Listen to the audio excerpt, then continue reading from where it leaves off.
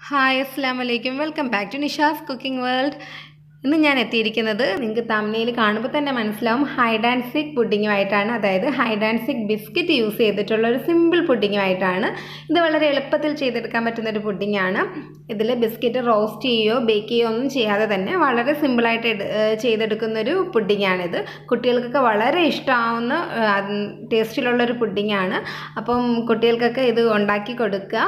അതിന് മുമ്പായിട്ട് ഈ വീഡിയോ നിങ്ങൾക്ക് ഇഷ്ടമാവുന്നെങ്കിൽ ലൈക്ക് ചെയ്യാനും ഷെയർ ചെയ്യാനും കമൻറ്റ് ചെയ്യാനൊന്നും മറക്കരുത് കേട്ടോ. അതുപോലെ ഈ ചാനൽ സബ്സ്ക്രൈബ് ചെയ്യാത്തവരും ആദ്യമായിട്ട് കാണുന്നവർ ഈ ചാനൽ ഒന്ന് സബ്സ്ക്രൈബ് ചെയ്യുക. തൊട്ടടുത്തൊരു ബെല്ലൈക്കൺ വരും, അതുകൂടി പ്രസ് ചെയ്താൽ ഞാനിടുന്ന എല്ലാ വീഡിയോസിൻ്റെയും നോട്ടിഫിക്കേഷൻസ് നിങ്ങളിലേക്ക് എത്തുന്നതായിരിക്കും. അപ്പോൾ നമുക്കിത് ചെയ്തു തുടങ്ങാം. ഇതിന് വേണ്ടിയിട്ട് ഞാൻ എടുത്തിരിക്കുന്നത് ഹൈഡ് ആൻഡ് സീക്കിൻ്റെ ചെറിയ പാക്കറ്റ് 2 പാക്കറ്റ് ഞാൻ എടുത്ത് പൊടിച്ച് വെച്ചിരിക്കുകയാണ്. അപ്പോൾ നമ്മൾ ഏത് പുഡിംഗ് ട്രേയിലാണ് ഉണ്ടാക്കുന്നത് അപ്പോൾ അതിൻ്റെ വിസ്താരത്തിനനുസരിച്ചാണ് നമ്മൾ എടുക്കേണ്ടത്. ഇപ്പോൾ ഞാൻ ഫസ്റ്റ് ലെയറിന് ഇത്രയും വേണമായതുകൊണ്ട് 2 പാക്കറ്റ് എടുത്തു. നമ്മുടെ ചെറിയ ട്രേ ആണെങ്കിൽ 1 പാക്കറ്റ് എടുക്കാം, വലുതാണെങ്കിൽ അതനുസരിച്ച് കൂട്ടാം. അതിലേക്ക് ഒരു 2 ടേബിൾ സ്പൂൺ ബട്ടർ എടുത്തിട്ടുണ്ട്. പിന്നെ വിപ്പിംഗ് ക്രീമാണ് യൂസ് ചെയ്തിരിക്കുന്നത്. ഫ്രഷ് ക്രീം ആയാലും യൂസ് ചെയ്യാം. ഞാനൊരു 1/4 കപ്പ് വിപ്പിംഗ് ക്രീം ബീറ്റ് ചെയ്ത് വെച്ചിട്ടുണ്ട്. പിന്നെ ഒരു 2 ടേബിൾ സ്പൂൺ വിപ്പിംഗ് ക്രീം മാറ്റി വെച്ചിട്ടുണ്ട്. ജസ്റ്റ് ഗനാഷ് ഉണ്ടാക്കാനാണ്, ചോക്ലേറ്റ് ജസ്റ്റ് ഡെക്കറേഷന് വേണ്ടിയിട്ട്, നിർബന്ധമുള്ള കാര്യമല്ല. നമുക്ക് ഞാൻ ചോക്ലേറ്റ് യൂസ് ചെയ്തൊരു ഗനാഷ്, ഇത്രയും ചോക്ലേറ്റ് ഒന്നും വേണ്ട. അപ്പം അത് ഞാൻ വഴിയെ കാണിക്കാം. പിന്നെ ലാസ്റ്റ് ഞാൻ കാഷ്യൂ നട്ട്സും കൂടെ യൂസ് ചെയ്യുന്നുണ്ട്, റോസ്റ്റഡ് കാഷ്യൂ നട്ട്സ്. അതൊക്കെ നമ്മുടെ ഇഷ്ടത്തിനനുസരിച്ച് എന്ത് വേണമെങ്കിലും പകരം യൂസ് ചെയ്യാം. ഇപ്പം ഈ ബട്ടർ നല്ലതുപോലെ ഇതിനകത്തൊന്ന് മിക്സ് ചെയ്യുക. ബട്ടർ നമുക്ക് ഇതിലും കൂട്ടി ചേർക്കാവുന്നതാണ്. ഞാൻ ഇപ്പോൾ ഇത്രയും എടുത്തിട്ടുള്ളൂ. അപ്പോൾ നമുക്ക് നന്നായിട്ടൊന്ന് മിക്സ് ചെയ്ത് കൊടുക്കണം.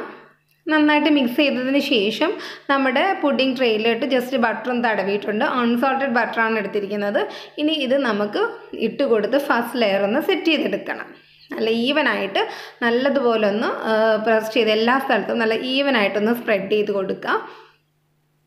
നല്ലതുപോലെ ഒന്ന് സെറ്റ് ചെയ്ത് കൊടുത്തതിന് ശേഷം നമ്മളിത് ഒരു 15 മിനിറ്റ്സ് ഫ്രിഡ്ജിൽ വെച്ചിട്ട് നന്നായിട്ടൊന്ന് സെറ്റ് ചെയ്തെടുക്കാം. ബട്ടർ നമുക്ക് കൂടുതൽ ചേർക്കാം. ഞാൻ ഇത്രയും ചേർത്തുന്നേ ഉള്ളൂ. കുട്ടികൾക്ക് കൊടുക്കാനാണെങ്കിൽ കുറച്ചുകൂടി ബട്ടർ ചേർക്കാം. അപ്പോൾ ഇതൊന്നും കൂടെ സെറ്റാവാൻ എളുപ്പമാണ്, അതുപോലെ നല്ലൊരു ടേസ്റ്റും ആയിരിക്കും.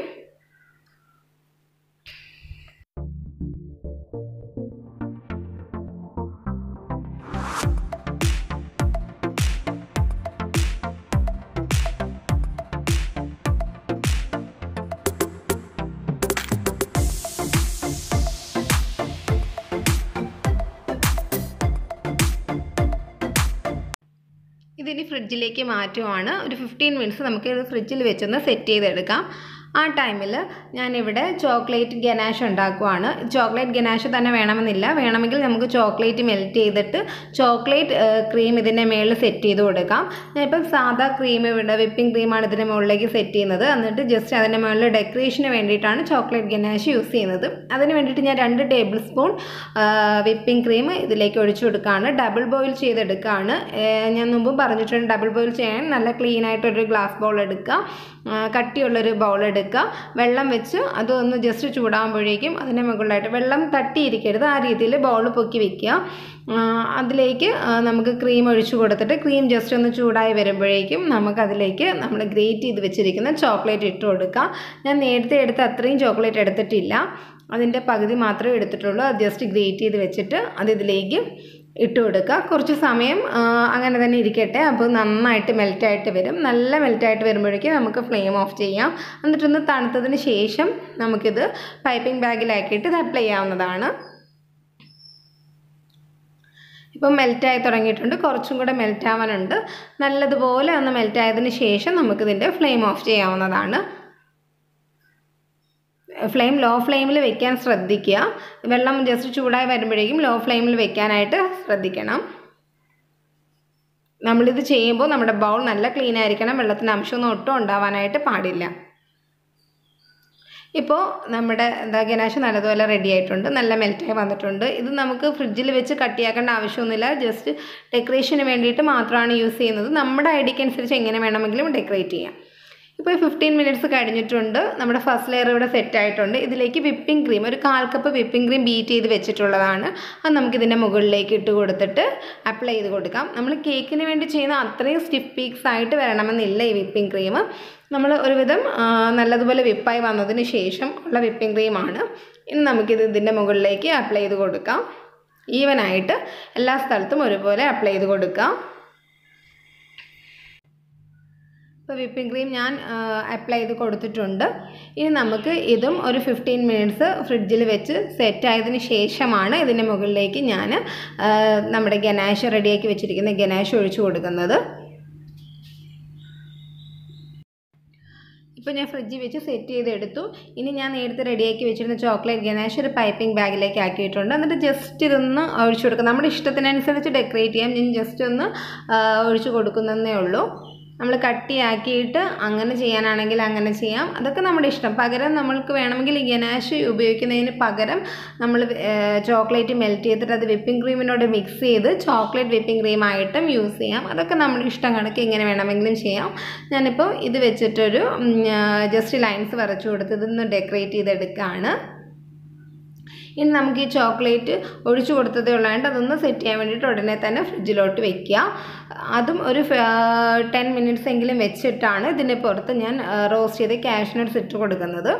അപ്പോൾ നമുക്കിതൊരു 10 മിനിറ്റ്സ് ഫ്രിഡ്ജിലോട്ട് മാറ്റാം. ആ ടൈമിൽ നമുക്ക് കുറച്ച് കാഷ്നട്ട്സ് എടുത്തിട്ടുണ്ട്.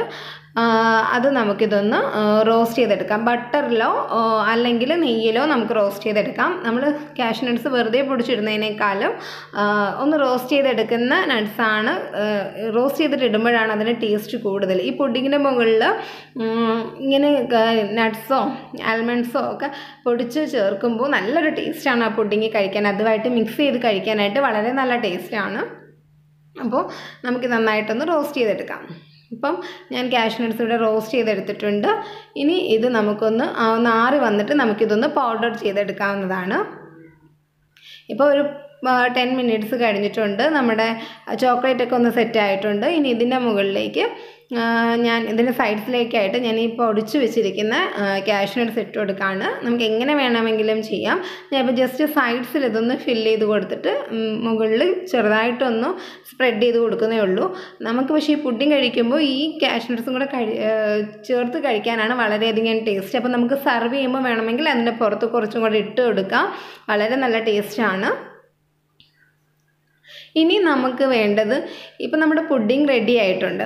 ഇനി നമുക്ക് വേണ്ടത് ഇതൊന്ന് സെറ്റ് ചെയ്യാൻ വേണ്ടിയിട്ട് വെക്കലാണ്. ഒരു 4 മണിക്കൂറെങ്കിലും മിനിമം വെക്കുക. കാരണം നമ്മൾ ഇവിടെ നമ്മുടെ ബിസ്ക്കറ്റ് ഒന്നും റോസ്റ്റ് ചെയ്തിട്ടൊന്നുമില്ല. അതുകൊണ്ട് ഒരു 4 മണിക്കൂറെങ്കിലും വെക്കുക മിനിമം. ഇല്ലെങ്കിൽ ഓവർനൈറ്റ് വെക്കുന്നത് വളരെ നല്ലതാണ്. വളരെ ഈസി ആയിട്ട് ചെയ്തെടുക്കാൻ പറ്റുന്നൊരു ബിസ്ക്കറ്റ് പുഡിങ്ങാണിത്. നമ്മുടെ കുട്ടികൾക്ക് വളരെ ഇഷ്ടപ്പെടുന്ന ഹൈഡ് ആൻഡ് സീക്ക് ബിസ്ക്കറ്റൊക്കെ ഇഷ്ടമുള്ള കുട്ടികൾക്ക് വളരെ ഇഷ്ടപ്പെടുന്നൊരു പുഡിങ്ങാണ്. അപ്പോൾ എല്ലാവരും ഒന്ന് ട്രൈ ചെയ്ത് നോക്കാം. കമൻസൊക്കെ അറിയിക്കാൻ മറക്കരുത്. ലൈക്ക് ചെയ്യാനും ഷെയർ ചെയ്യാനും ഒന്നും മറക്കരുത്. അപ്പോൾ നമുക്കിതൊന്ന് കട്ട് ചെയ്താലോ? ജസ്റ്റ് ഞാൻ ഒരു പീസ് കട്ട് ചെയ്തിട്ടുണ്ട്. വളരെ ടേസ്റ്റി ആയിട്ടുള്ള പുഡിങ്ങാണ്. Thank you for watching.